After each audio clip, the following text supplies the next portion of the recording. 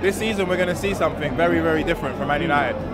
For me, first things first, we finished third last season and we got a League Cup and we went to the FA Cup final. That's something to build on.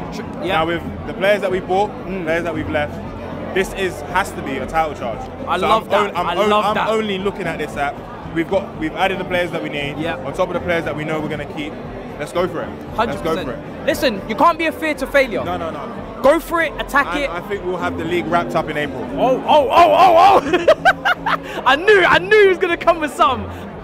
The 16th.